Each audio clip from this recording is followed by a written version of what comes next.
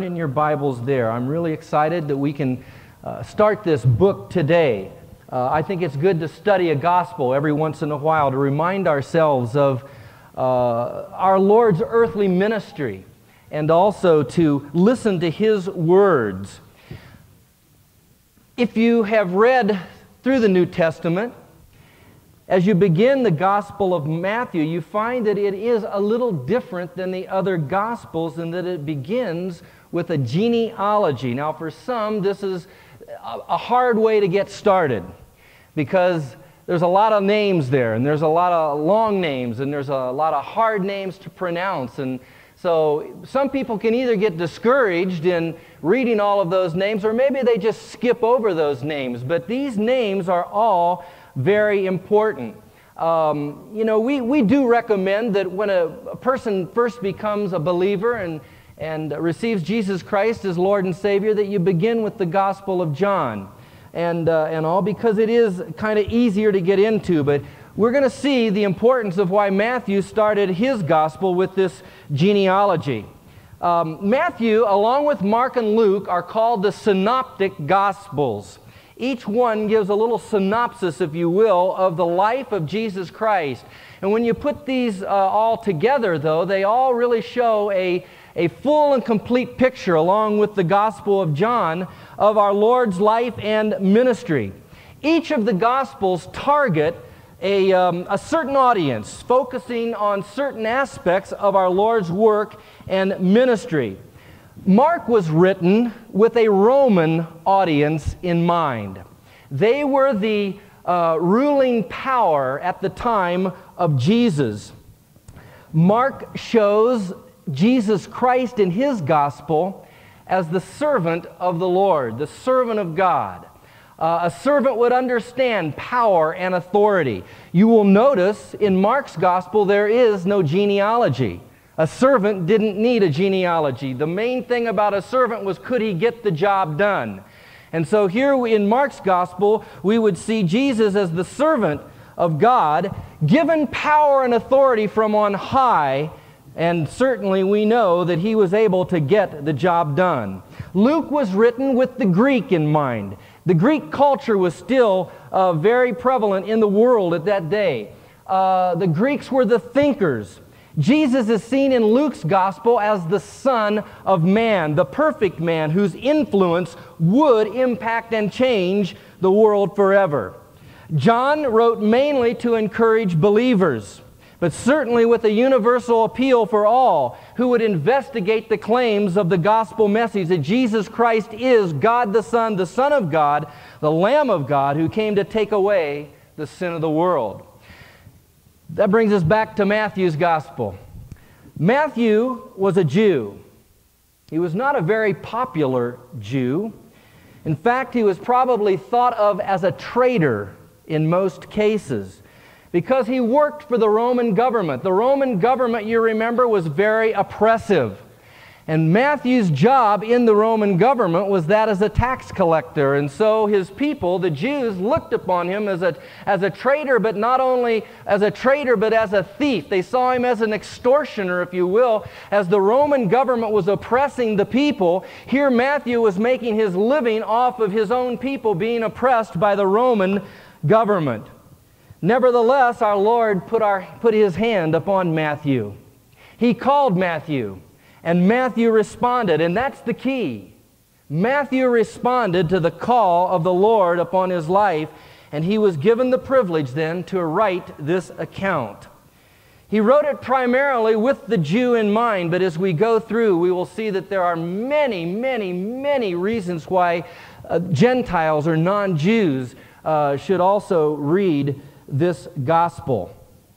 But with the Jew in mind, that's one of the reasons that we have the genealogy in the very beginning. Matthew's gospel is the connection, if you will. He is the bridge between the Old Testament and the New Testament. If you were just to begin reading with one of the other gospels, it might seem strange as, well, what's this all about? What's this Jesus all about? And the claims and the promises that he fulfilled. And Matthew ties it all together. He gives us a starting point from which to move.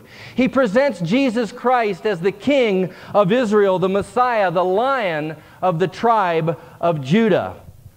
Genealogy, one's genealogy was very important. In fact, it was absolutely necessary for one who would lay claim to the throne of David. To prove that one had the right to make this claim, a genealogy was absolutely necessary.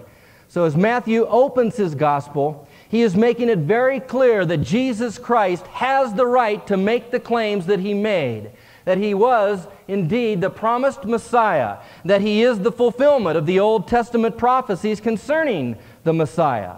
Over and over and over again, Matthew will go back to the Old Testament, quoting more than 100 times references showing that Jesus Christ was the fulfillment of Old Testament prophecy. Fact is, the word fulfilled is used 16 times, that Jesus fulfilled certain these prophecies. Before we get started, I want to give you just a few other interesting things to observe as we study Matthew's gospel. We can really divide it, if you will, up into 10 sections. And these 10 sections there's a narrative, and then there is a teaching. 60% of the Gospel of Matthew really pertains to the teaching of Jesus Christ. And so in the beginning, there's like a little narrative, and the first 4 chapters are a narrative. And then in chapters 5 through 7, there is the teaching of Jesus Christ, the Sermon on the Mount.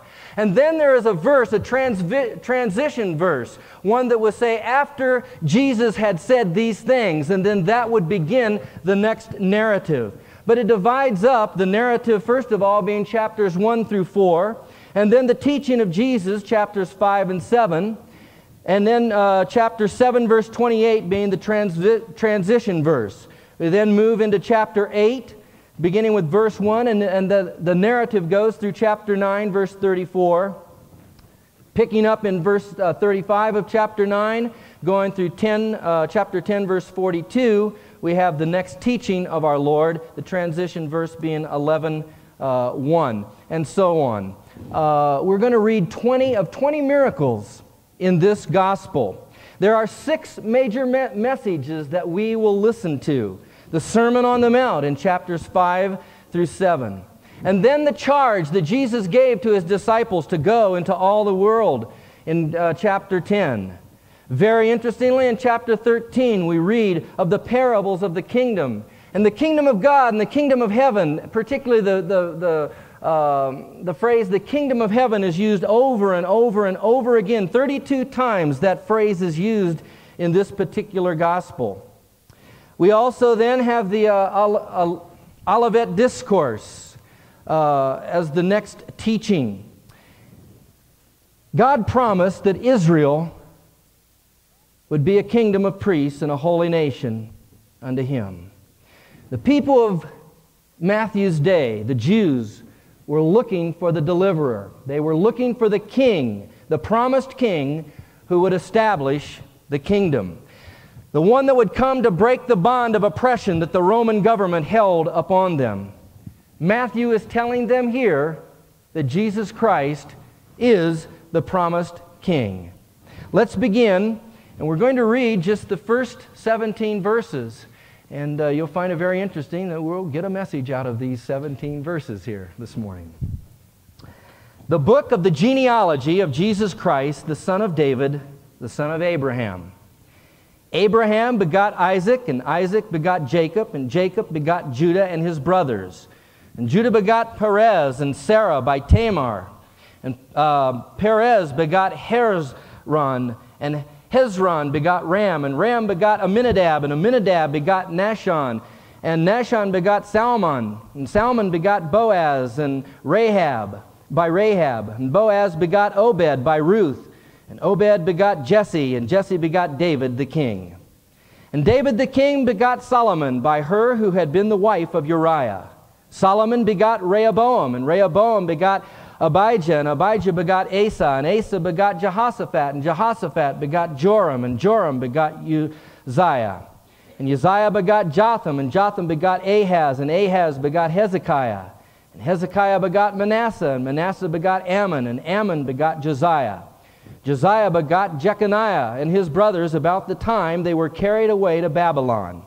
And after they were brought to Babylon, Jeconiah begot Shealtiel, and Shealtiel begot Zerubbabel, and Zerubbabel begot Abiud, and Abiud begot Eliakim, and Eliakim begot Azor, and Azor begot Zadok, and Zadok begot Achim, and Achim begot Eliud, and Eliud begot Eleazar. Eleazar begot Mathan, and Mathan begot Jacob, and Jacob begot Joseph, the husband of Mary, of whom was born Jesus, who is called Christ. And so all the generations from Abraham to David are 14 generations. From David until the captivity in Babylon are 14 generations. From the captivity in Babylon until Christ are 14 generations. There, if you haven't read that genealogy, you've read it now. Father, we ask that you would minister to us, Lord, as we open your word this morning. And Lord, even in this genealogy, Lord, that we, God, would, Lord, have our hearts touched by you and by your goodness. Speak to us, Lord. May our hearts be prepared. Lord, touch us. Teach us. For it's in your name we pray. Amen. You know, it's exciting to just read this and just see this record and be able to follow through to see the genealogy of our Lord. He begins by saying, the book of the genealogy of Jesus Christ, the son of David, the son of Abraham.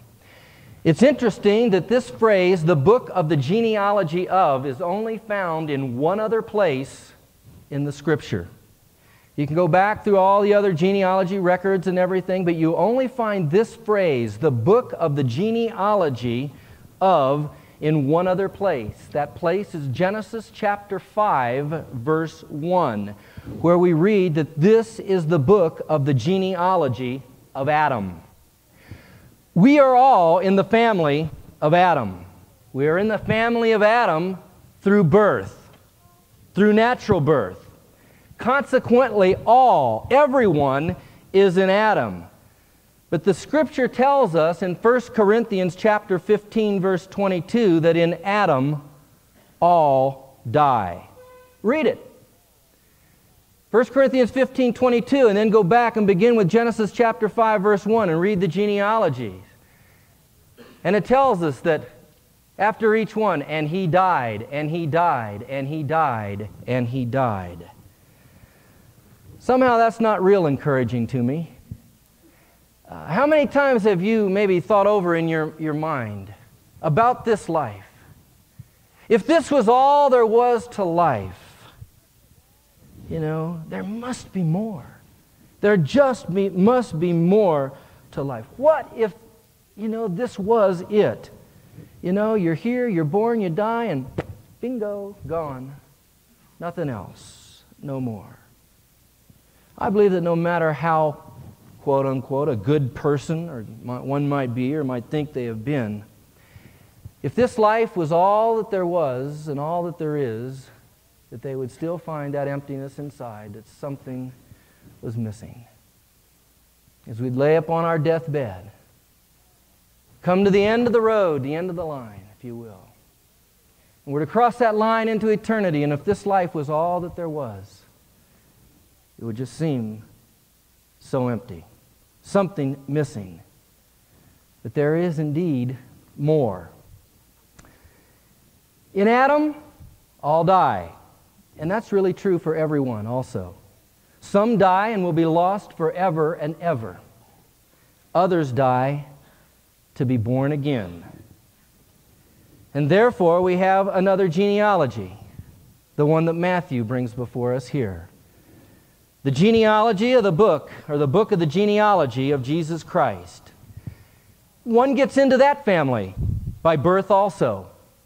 They get into that family by new birth.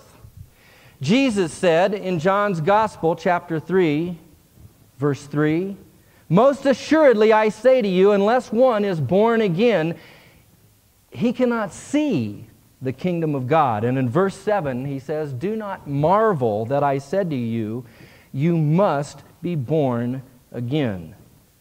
So here we have the genealogy then of the one in whom life is, and whom life is all about, Jesus Christ, the giver of life. For in 1 Corinthians 15:22, where we read in Adam all die, we also read in Christ all are made alive. In other words, those who come to Christ in faith and receive Him as Lord and Savior, confess their sin, repent of their sin, in Christ they will be made alive. And I can say hallelujah and amen to that. Amen? Amen. All right, I like the Pentecostal feel every once in a while, just to make sure that everybody's, with me and all. The book of the genealogy of Jesus Christ, the son of David, the son of Abraham. This was all important if Jesus Christ indeed was the promised Messiah, the Redeemer, the Deliverer, the promised King who would sit upon the throne of David. His genealogy must be able to be proved. It must be able to be followed back. He must be able to have a genealogy that would follow back through David to Abraham, because God made specific promises to both of these men concerning the Messiah. Could it be proven? That's what Matthew has done for us right here. Let's look at the promise that God made to Abraham. If you'll turn to Genesis chapter 12, verse 3. Way back in the beginning.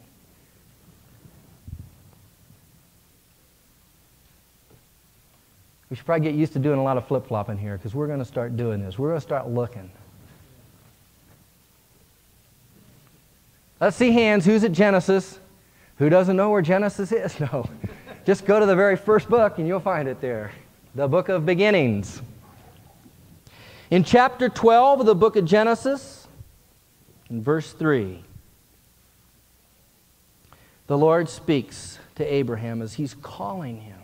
He's calling him to leave the land where he was born. He's calling him to leave his family. He's calling him to trust Him. Can you imagine being Abraham saying, leave your home, leave your family, and follow me? Well, that's what He said to us. Jesus said, take up your cross and follow me. Follow me. And so that's really what the Lord is saying to Abraham here. And as Abraham was obedient to follow the call of the Lord spoke in verse 3 and said, I will bless those who bless you, and I will curse him who curses you, and in all of the families of the earth, in you all of the families of the earth shall be blessed. So there's the first promise. I will bless those who bless you, I will curse him who curses you, and in you, through your seed, this is what Abraham understood the Lord to be telling him, all of the families of the earth, all of the families of the earth shall be blessed. Turn over to Genesis chapter 22 and verse 17.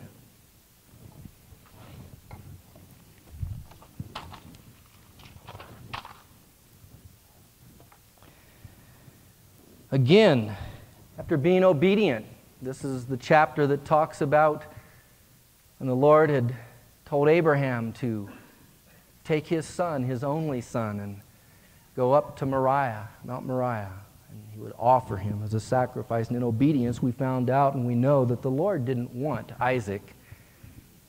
He wanted Abraham. He wanted Abraham fully and completely. He wanted all of him. He wanted obedience in his life. I think that Abraham might have gotten consumed a little bit with his son, the promised son that he had waited so long for. You remember he tried to find in Ishmael the promise of the Lord, and the Lord said, no, it's not in Ishmael, but you will have a son that I will give to Sarah and you. And it was in Isaac. And then when the Lord, told him to go on the mount and to offer Isaac as a sacrifice, can you imagine? Just put yourself in that place.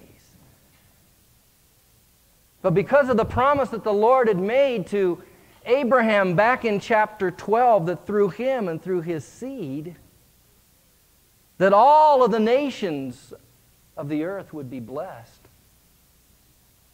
Abraham held on to that promise. Somehow or another, the Lord's going to work this out. He's going to work it out.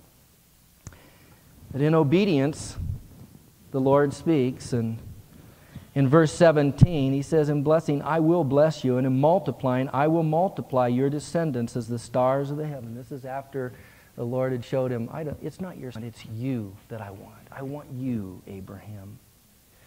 But I will multiply your descendants as the stars of the heaven and as the sand which is upon the seashore. And your descendants shall possess the gate of their enemies. In your seed all the nations of the earth shall be blessed, because you have obeyed my voice. And what Abraham understood in this promise is that he would indeed raise up the Messiah through him, who would be a blessing to all of the nations of the earth. When we hear of the Jewish nation being the chosen people, they were the people who were chosen through whom the Messiah would come. This is really what that means.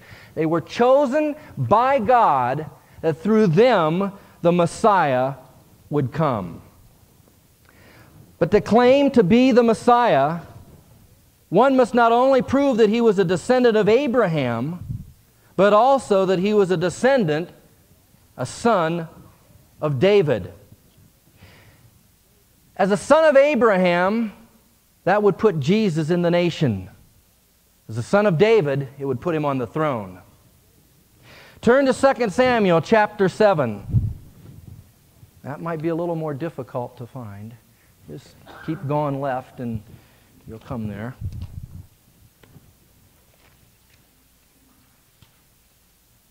Joshua, Judges, Ruth, 1 Samuel, 2 Samuel. Chapter 7.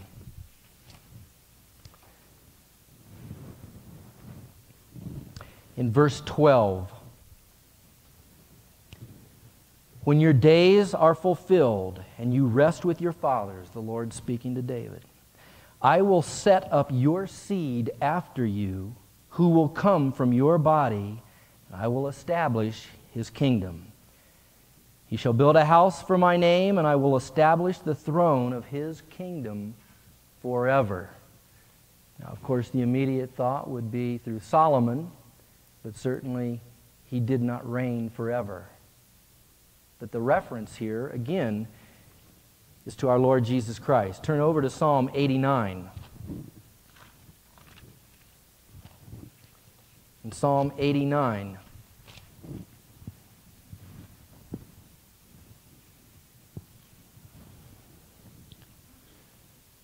the psalmist writes, and this is not David, this is not a psalm of David, it's a contemplation of Ethan, the Ezrahite. He reads of that promise that the Lord had made to David. I have made, verse 3, a covenant with my chosen. I have sworn to my servant David. Here it gets very specific. Your seed I will establish forever and build up your throne to all generations. What did we read this morning in Psalm 132? Turn over to Psalm 132. In verse 11 of Psalm 132, the Lord has sworn in truth to David, so the promise made to David. He will not turn from it. I will set upon your throne the fruit of your body. Now, David understood this promise to be that the Messiah would indeed come through his seed. That he would be a descendant of his, that he would come through his line and his genealogy, a king to set up on his throne forever and ever. The prophet Jeremiah speaks of this in Jeremiah chapter 23, verse 5, and repeated again in chapter 33, verse 14. Behold, you can turn there if you like, Jeremiah 23, 5. Behold, the days are coming, says the Lord, that I will raise to David a branch of righteousness. A king shall reign and prosper and execute judgment and righteousness in the earth. Verse 6 of Jeremiah 23. In his days Judah will be saved, and Israel will dwell safely. Now this is his name by which he will be called: Jehovah, the Lord, our righteousness. Jehovah to Sidkenu. And so obviously this did not apply to Solomon, but applied to David's greater son, Jesus Christ. In Isaiah, turn back to Isaiah, just a book back. Chapter 9, verses 6 and 7. A very familiar scripture. For unto us a child is born, and unto us a son is given, and the government will be upon his shoulders, and his name shall be called Wonderful Counselor, Mighty God, Everlasting Father, Prince of Peace. And of the increase of his government and peace there will be no end upon the throne of David and over his kingdom, to order it and to establish it with judgment and justice from that time forward, even forever. The zeal of the Lord will perform it. And we know that that is applicable only to Jesus Christ. He's the one, and the only one, that meets the requirements of the promised King of Israel by being a descendant of both Abraham and David. You find it very interesting today that no genealogy exists that can trace the ancestry of any Jew now living back. So, the Jews are still looking for a Messiah. They are still looking for their Messiah to come. In order for one to make the claim that he is the Messiah, he must be able to prove his genealogy. The records were all destroyed. It seems that the records were kept in the temple by the Sanhedrin. The Sanhedrin were the religious leaders of the day. And it would seem that the records were kept in the temple. You remember back in Ezra when this one fella came to Ezra and he wanted to be one of the, or fulfill the priestly duty. Well, he had to be of the line of Levi, and he could not prove his genealogy, and so was disqualified. In AD 70, the temple was destroyed in Jerusalem, and with it all of the records by which one could prove their genealogy back through David, through Abraham. And so there is no genealogy today that exists by which one can trace their ancestry back to prove, to make this claim. But no problem. The Messiah has come. Amen? Amen. And so Matthew continues now giving record. Abraham begot Isaac, and Isaac begot Jacob, and Jacob begot Judah and his brothers, and Judah begot Perez and Zerah by Tamar. Perez begot Hezron, and Hezron begot Ram, and Ram begot Amminadab, and Amminadab begot Nahshon, and Nahshon begot Salmon, and Salmon begot Boaz by Rahab. Boaz begot Obed by Ruth. Obed begot Jesse, and Jesse begot David the king. And David the king begot Solomon by her who had been the wife of Uriah. As you can see, we're going to read this genealogy. You may not have ever read this genealogy. You may have been those that have skipped over, but by the time we get done here today, you will have read it at least twice. As we look at these verses here, verses 2 through 6, as you look closely, you can't help but see something most interesting in the genealogy. We have the names of or reference to 4 women. Rarely were women ever listed in the genealogies, since the names and inheritances came through the fathers. But nevertheless, here we find 3 named with reference to another, and then of course in verse 16, Mary, the mother of Jesus, making 5 women altogether that are listed in the genealogy here of our Lord in Matthew's Gospel. The 4 mentioned have something in common, and they have a common thread, backgrounds that are similar, but interestingly enough, less than desirable. I'm going to just reflect upon these 4 women because it is so unique that they are listed in the genealogy record that we have. Do you remember the story of Tamar? Yes? No?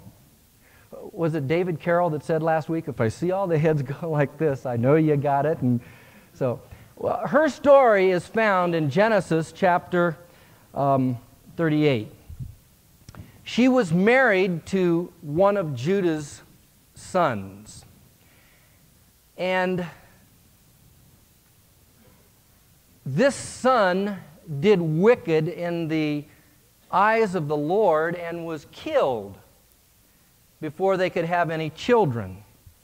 Now, the custom of that day then was if the one who had died had a brother, then this brother would then marry the widow so that she could conceive and have children so that the line could follow. And that's exactly what happened to a point. The brother did, in fact,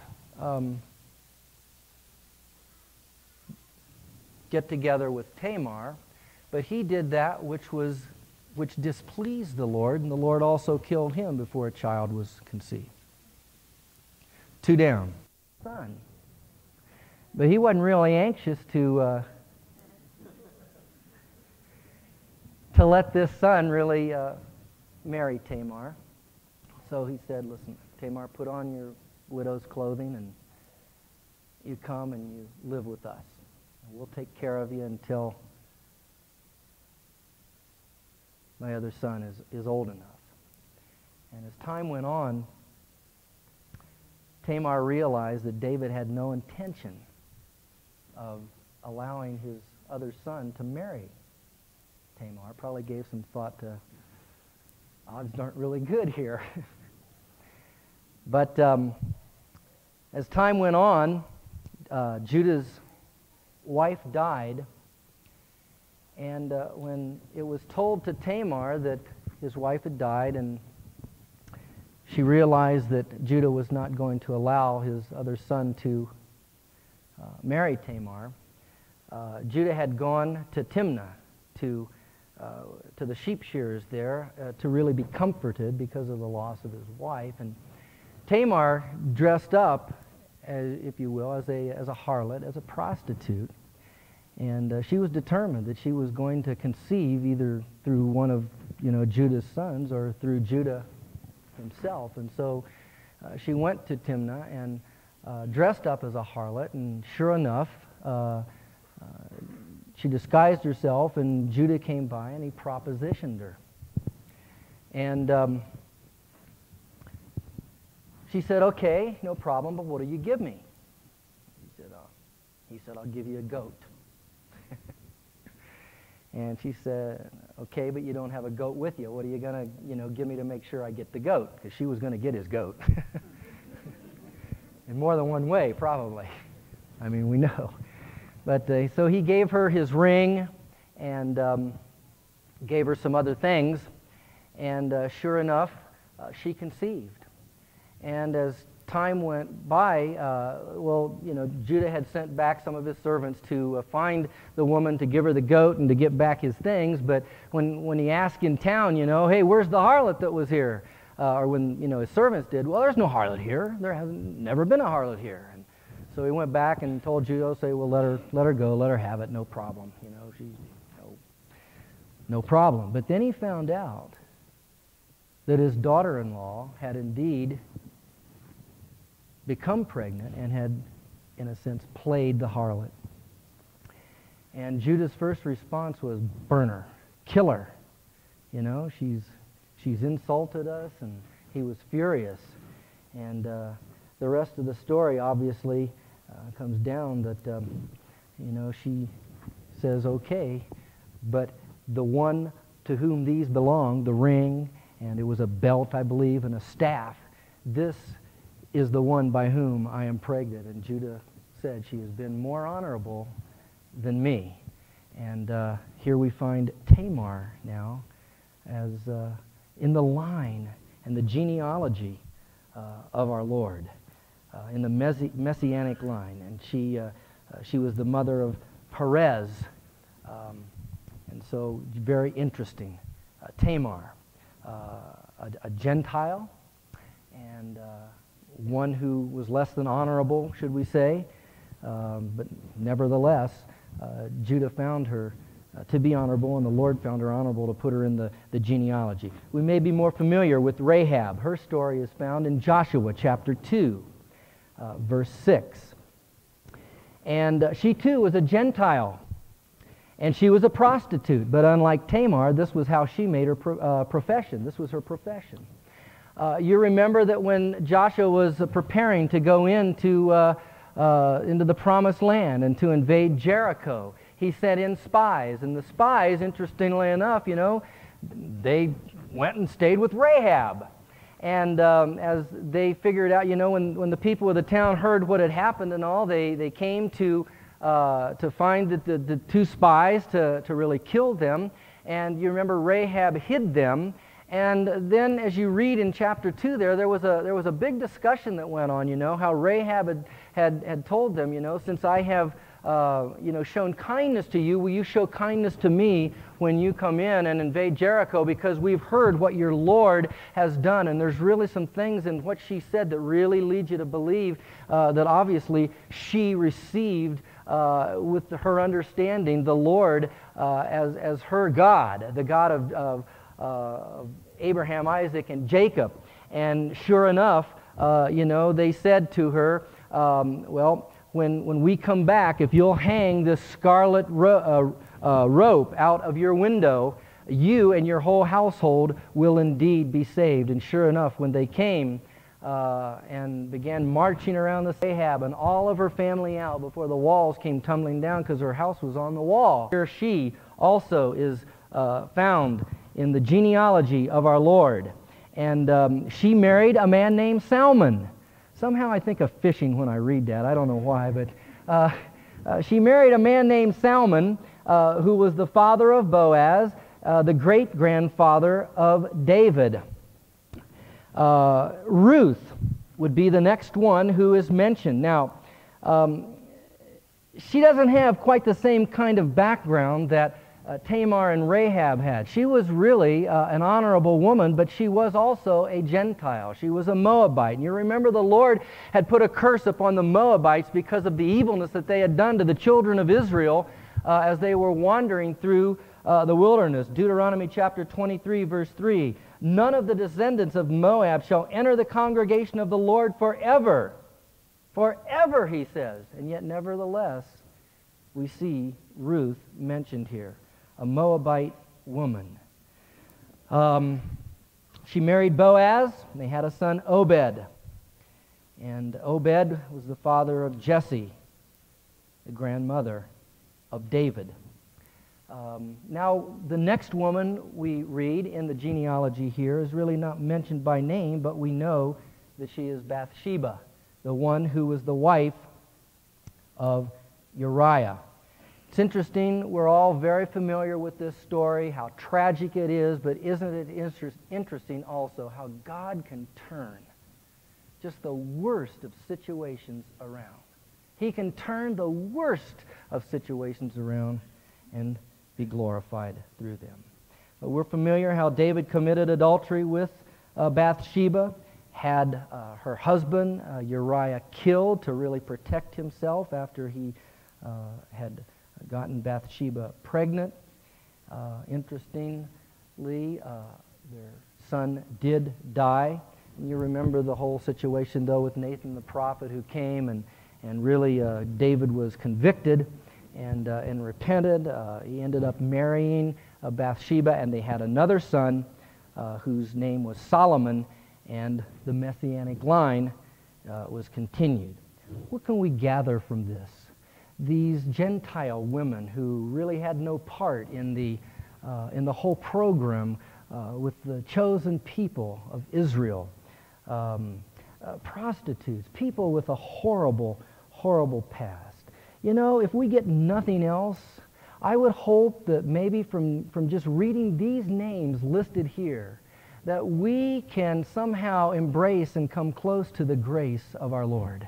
Because I believe that that is what he is showing here by listing these and including these in the genealogy of our Lord. We read of the testimony of these that would seem in many cases to be so unworthy. We might even consider our own unworthiness. Or we might even, though we shouldn't, maybe look at the unworthiness of someone else. But nevertheless, how thankful we are that the door has been opened and God's grace remains open today to all who will come to Him through faith in Jesus Christ and receive forgiveness of their sin. And then there is a place for them in His kingdom. Amen. Praise the Lord for that. In God's plan, no one will be excluded if they will come in faith. A faith that says, not my will, but thine be done. A faith that responds, even as Matthew's faith responded when the Lord put His hand upon Matthew. Responded and said, yes, I believe, I trust in you, forgive me of my sin. And he was obedient to the call, Lord, I want to live my life to please you. So often it gets so turned around. It's living our life to please ourselves. But we remember what John the Baptist said. He must increase, I must decrease. And that's the significance and the importance of believing, letting the Lord increase in our lives.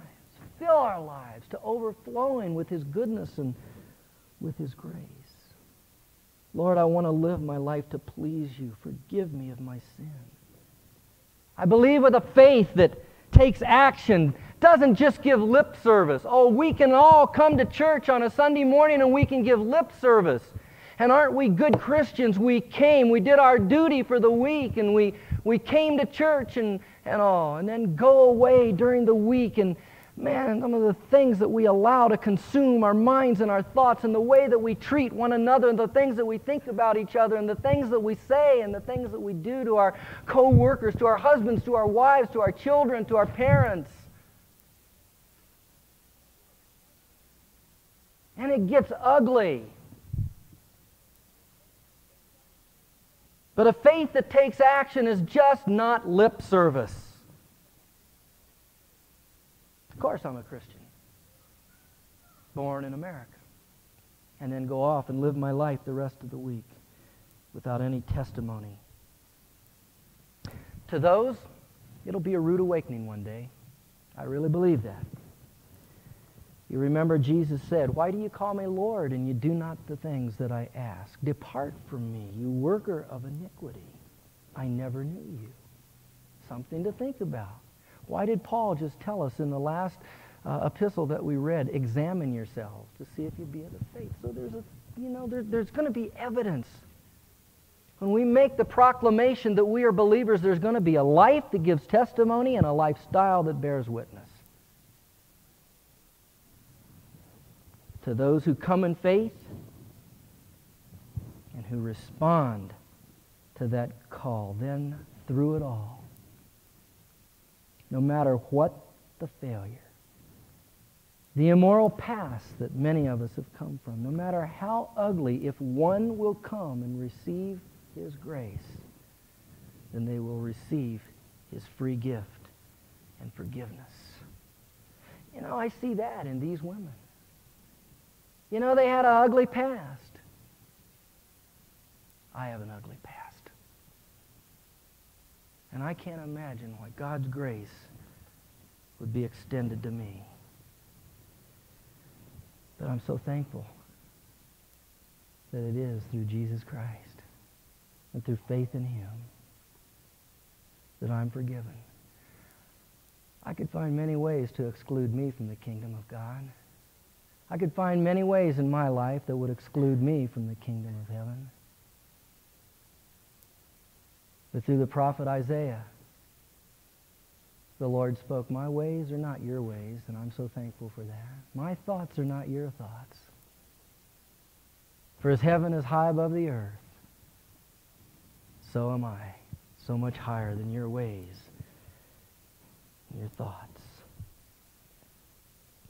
Hear these women, sinners with a past, but forgiven by His grace, saved by His grace. Do you know we're not saved by God's love?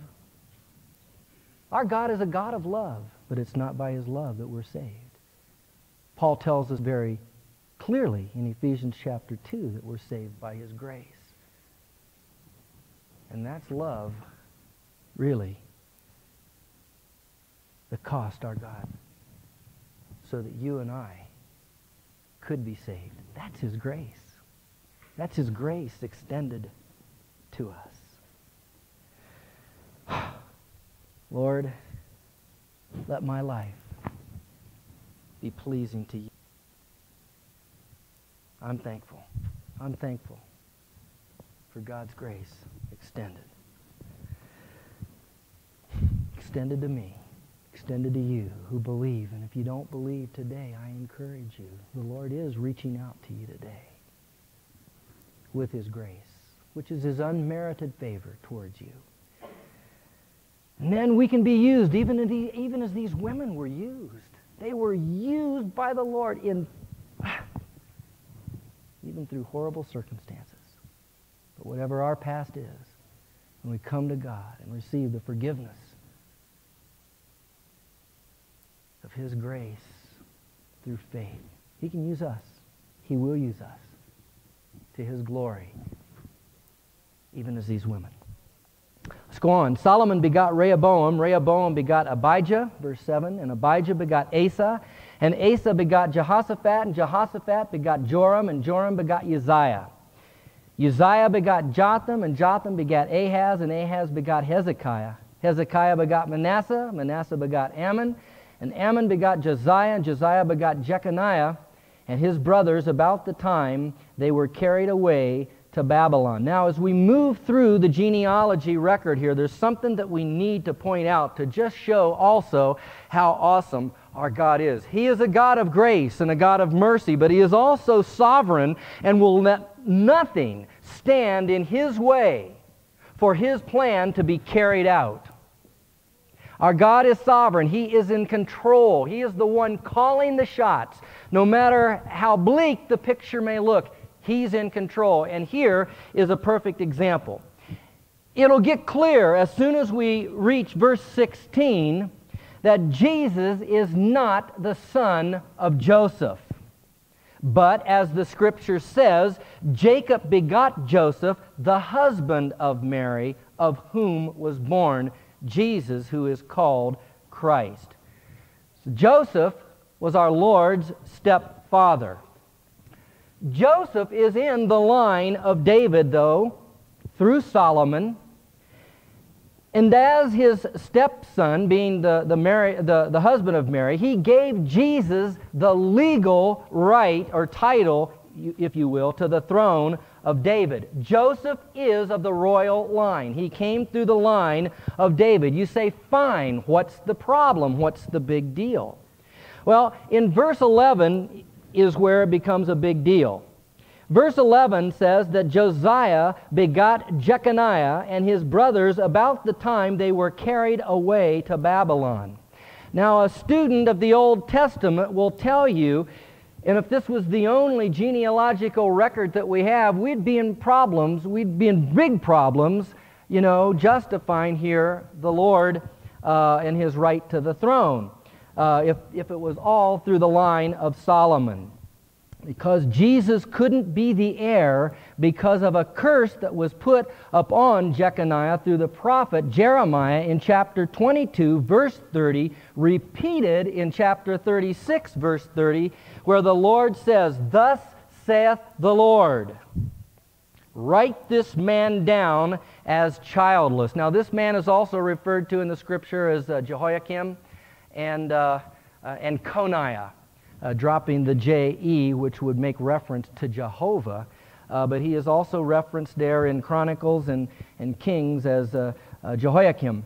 But he says, write this man down as childless, a man who shall not prosper in his days, for none of his descendants shall prosper sitting on the throne of David and ruling anymore in Judah. And so with him, the royal line stopped. However, Jesus Christ is not of the seed of Joseph, nor is he of the seed of Jeconiah, but of Mary. Both Joseph and Mary had to come from the line of David for the prophecy to be fulfilled, but they are through two different lines.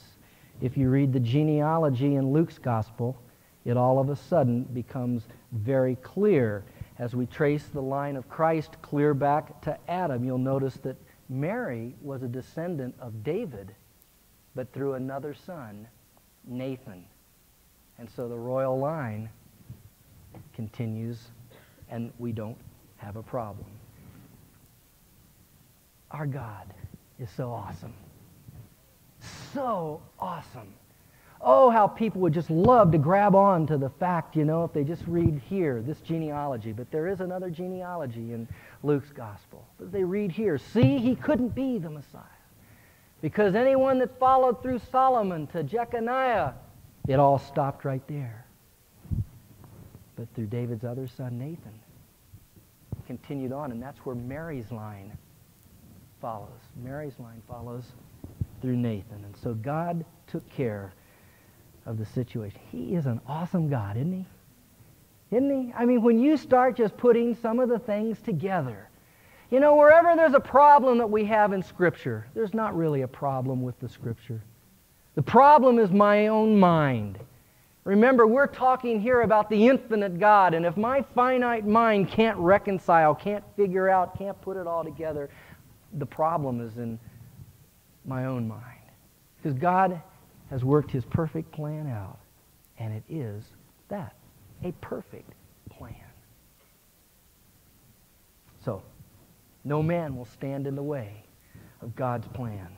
His plan will prevail. And after they were brought to Babylon, Jeconiah begot Shealtiel, and Shealtiel begot Zerubbabel, and Zerubbabel begot Abiud, and Abiud begot Eliakim, and Eliakim begot Azor, and Azor begot Zadok, and Zadok begot Achim, and Achim begot Eliud, and Eliud begot Eleazar, and Eleazar begot Mathan, and Mathan begot Jacob, and Jacob begot Joseph, the husband of Mary, of whom was born Jesus, who is called the Christ. And so the generations from Abraham to David are 14 generations. From David until the captivity in Babylon, 14, and from the captivity in Babylon until Christ are 14 generations. Matthew, it seems, divides these up. You remember they didn't have, really a lot of, they couldn't have a lot of records, so that everybody just couldn't take their little genealogy records home. That's why they were kept in the temple. I mean, it was very expensive to write these things down and write these things out. And so one of the ways, we hear of acrostic psalms, and acrostic psalms were those psalms, or where a letter, the Hebrew alphabet was used to memorize those psalms. And it seems like that Matthew, because there are names that are missing. As you go back and you read through Chronicles and Kings, there are names that are missing in the genealogy, but it's complete with the names that he gave. And he divided them up into 2 or 3 sets of 14, so that I believe, with my finite mind, that it would be easy, for those to really memorize and to be able to see the completeness of the record. But Matthew, in these 17 verses, has bridged that gap, making it very clear to the Jewish readers in particular that yes, his genealogy does follow through David back to Abraham. Yes, he is the Messiah, the promised king, the Lion of the true tribe of Judah. God's promised Messiah. And next week, we're going to read about the virgin birth.